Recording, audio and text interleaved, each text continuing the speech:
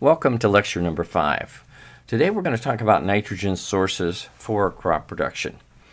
And to start off with, I'd like to clarify what exactly does it mean when we say fertilizer versus crop nutrients. And basically they're the same thing, although many people view them as two different products. And when we look at fertilizer, what fertilizer is essentially is it's a large number of naturally created or synthetically made material that includes crop nutrients, nitrogen, phosphorus, potassium, and other nutrients that are essential for plant growth. And it's these nutrients that are spread on the soil in order to increase the soil's capacity to support plant growth. We break the fertilizers into two categories, inorganic and organic. The inorganic fertilizers are those that we think of as that are man-made, that we produce in crop production. The other would be the organic. Now, the organic that we're referring to here is not what we think of when we go to the grocery store and there's organic food. When we say organic, at least when I use the word organic, it means whatever material you're talking about is primarily made of carbon. And so when we think of organic fertilizers, we think of those as quote-unquote natural fertilizers, and basically they're the manures, or if you want to think of it, the municipal biosolids from the sewer treatment facilities. Also, a source of organic nutrients would be that of plant material that's returned, that's actually grown and returned to the soil for breakdown. So when we think of nitrogen sources, both organic and inorganic, they both supply the nitrogen required for crop growth. Now, when we talk about the nitrogen sources, it's important for us to manage them correctly and properly, both from an economic and an environmental point of view.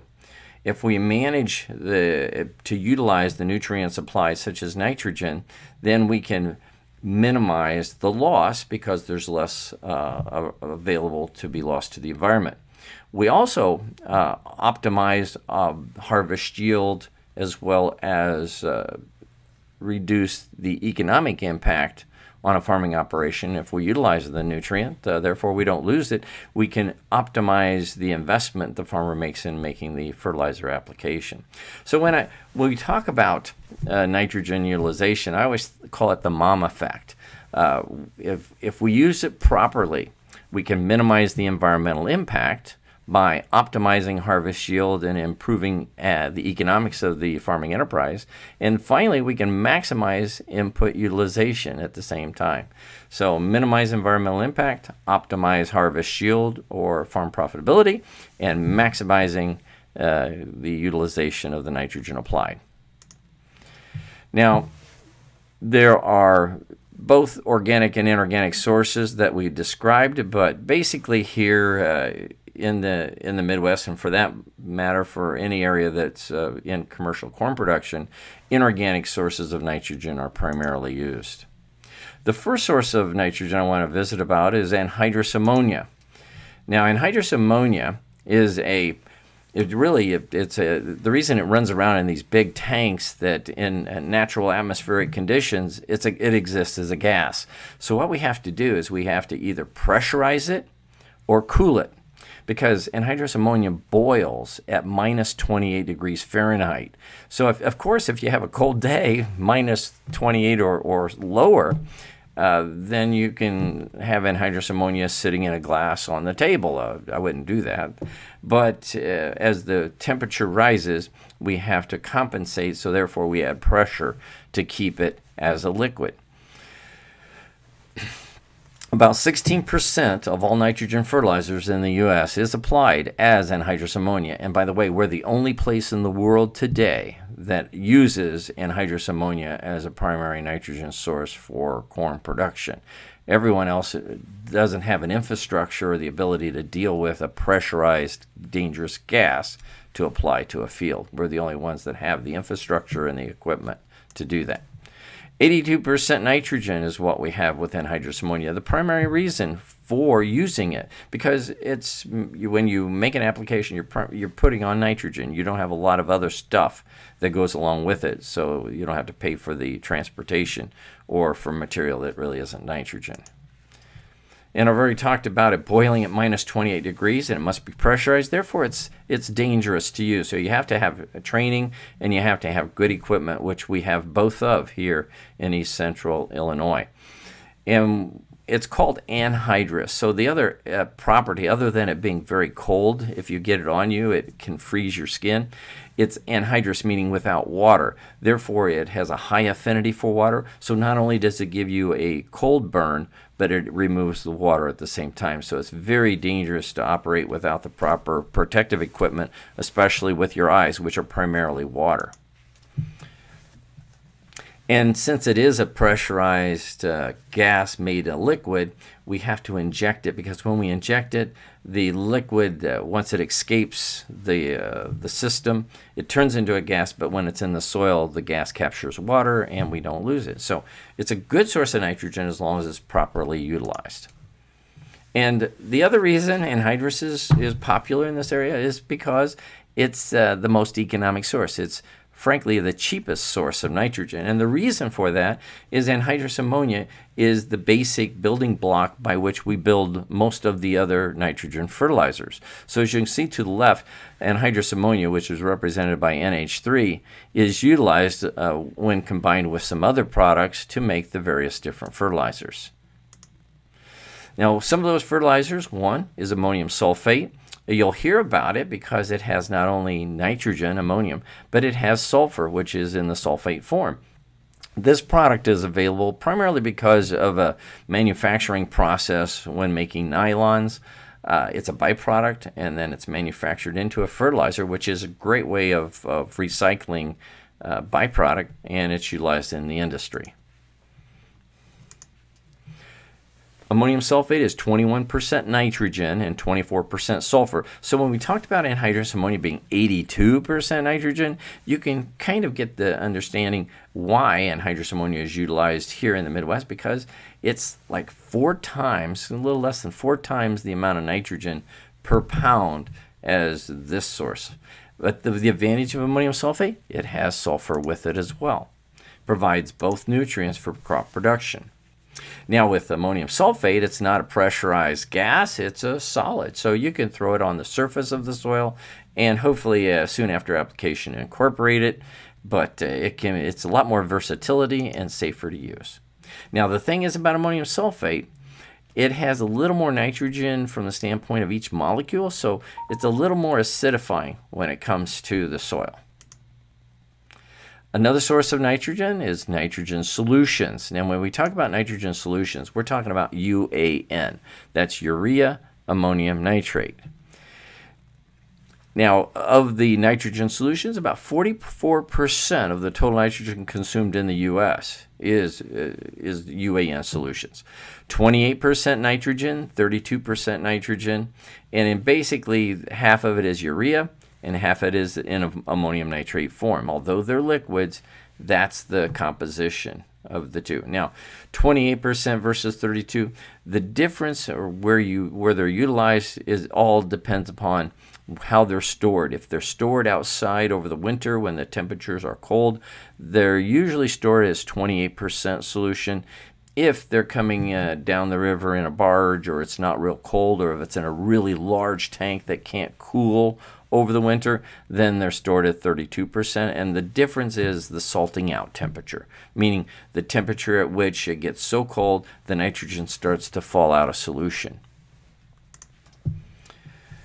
Now, UAN solutions are easier and safer to handle than anhydrous ammonia, and they're applied as not under pressure. There really is a pump that they're forced under pressure out of the applicator, but they're a little more uniform in their application.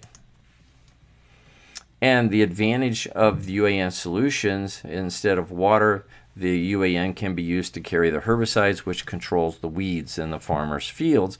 And it kind of makes a combination application, so he can put on his nitrogen as well as put on his herbicides in one pass. Now, when we're using UAN solutions, although we can put it on the surface, there's no issue with that.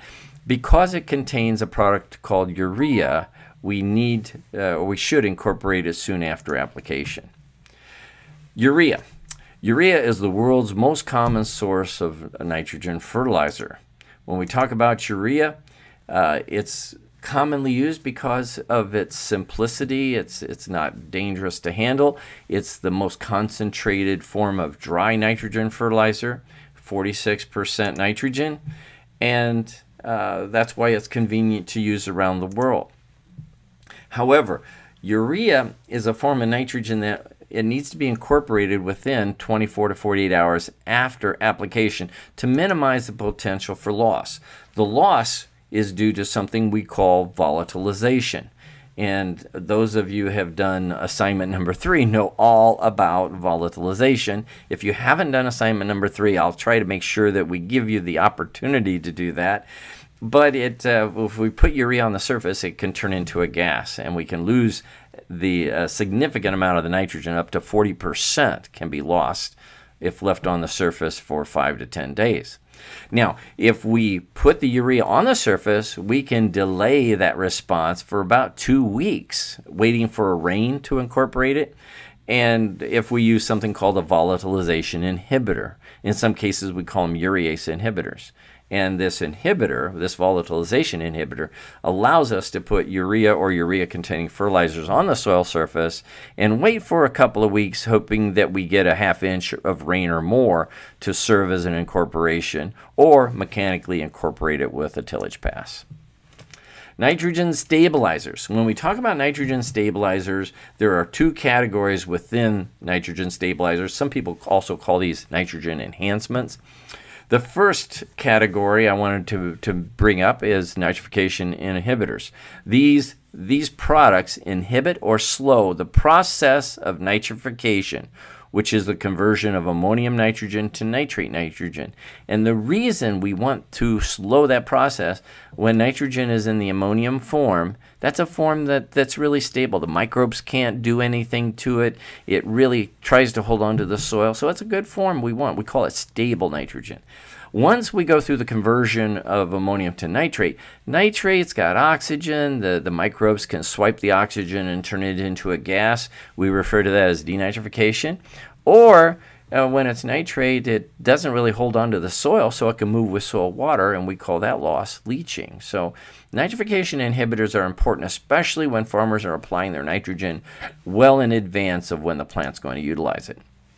The other category of inhibitors, or I should say stabilizers, enhancements, would be the volatilization inhibitors. And that's the one I just recently talked about with urea, because a volatilization inhibitor allows that nitrogen, urea nitrogen, to stay as urea nitrogen for an extended period of time, and that allows for a rain event or mechanical incorporation to get it incorporated in the soil, so we minimize any loss that could occur. And it usually, a volatilization inhibitor gives us at least 10 to 14 days, if not more. And many times in the spring of the year, we anticipate a rain before that period. Hopefully in the spring we get a rain within 2 weeks, or we have another problem. So, some of the nitrogen stabilizers, would be N-Serve, Instinct. These are both called nitropyrin. They inhibit nitrification. These are the most common nitrification inhibitors. Now, the most common volatilization inhibitor is agritane. That's a trade name. A common name is NBPT. And this past year, there's been many products released in the marketplace that are generic agritane containing NBPT. But agritane is probably the one that you hear the most about, and it's been around in the marketplace for the longest time. And again, N-Serve and Instinct, both by Dow AgroSciences, are the most common and most well-accepted nitrification inhibitors. Now, there are some other nitrogen products that are utilized in a limited basis that are control or slow release. In other words, when you put them on, they don't all the product doesn't become available right away, which helps minimize the potential for nitrogen loss. And these products are referred to as SRF, or slow release fertilizers. They reduce the rate of nitrogen released into the soil compared to other conventional nitrogen products such as urea. By slowing this process, they try to release the nitrogen as the crop needs it. Now, I don't think these totally match up, but it's kind of a great concept. It's a good concept to consider, and it helps minimize the loss of nitrogen throughout the year. Probably the only product in the marketplace that I'm aware of that I consider a slow release product or a controlled release nitrogen product is ESN by Agrium. It's a polymer. It has a little thin plastic coating on it that slowly releases the urea out of the coating as we get into the spring of the year and the soils warm up. There are some other nitrogen sources we can call organic. Of course, these are mainly manures. The nitrogen in the manure can be considered stable or unstable depending on the form. If it's ammonium or if it's bound into the carbon material, then it's stable. If it's in a nitrate form, it's considered unstable. Now, the animal-based manures or materials contain maybe in some cases a high content of nitrogen, and some others maybe not so much, depending on the age. But normally we think of as the animal-based manures containing a lot of nitrogen. And when we talk about that, we've talked about this earlier, this carbon to nitrogen ratio. That means the carbon to nitrogen ratio of the manures is relatively low. So there's a high mineralization possibility. Most plant-based materials have low nitrogen content, provides very little mineralization. So when we work the green manures into the soil, we keep in mind that there's not a lot of nitrogen returned that way, so we're not expecting a lot to be released, such as when we get with manures. An exception to that would be some of the legume plants, such as alfalfa. Alfalfa is a wonderful liberator of nitrogen. As it breaks down, it mineralizes, releasing nitrogen into the soil. But there's not too many farmers that grow alfalfa without harvesting it and turn it back to the soil for release of nitrogen. It used to be a long time ago, but not now. Now, when we talk about the organic nitrogen sources, how do we figure out what's going to be liberated and what's not? We analyze the material to determine its carbon to nitrogen ratio. We analyze the material for the amount of carbon, and we analyze it for the amount of nitrogen, and therefore we can come up with a carbon to nitrogen ratio. And then finally, of these nitrogen sources, how much do we really need to apply? And the best way to figure that out is if you want to go to the website, Google, I do this all the time, just Google N-rate. And when you Google the N-rate, normally the first hit you come to is called the N-rate calculator. If not, you can use the hyperlink that I have here. And although it's an Iowa State hyperlink, it is for all the states highlighted on the map in the Midwest, from the standpoint of how to determine the amount of nitrogen to apply. And this rate that is calculated is based upon nitrogen rate studies that we've done over the past 10 years. And it's really works well. We're constantly trying to make it better, but again, this is probably our most recent attempt, and it's called the nitrogen rate calculator. And I just hit the wrong place there. Close. Whoops, excuse me. I made the hyper jump to the website. Okay, there we go. So you've completed lesson number 5. You can visit the website, newtracker.com, to finish the assignment number 5, take the quiz, and move on. If you have any questions, send me an email or ask your teacher, and I'll be glad to visit with you and address the questions as they come up. If you get a chance, make sure you check out the additional reading material. Hopefully you've had a little opportunity to check out some of these sources. I think you'll find them enjoyable. Thanks for listening.